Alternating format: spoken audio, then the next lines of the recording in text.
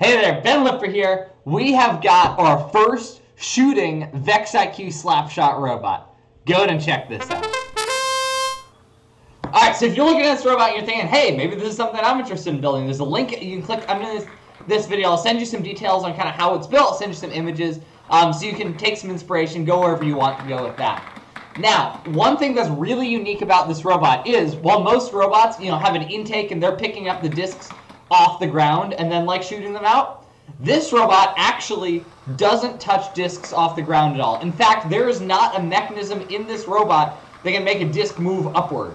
The only direction discs move is down. So you'll notice we can only get those purple and blue dispensers.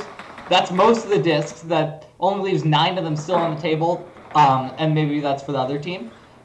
But the reason we chose those dispensers is because they are the ones that store the discs high in the air. So, super cool design. I really like it.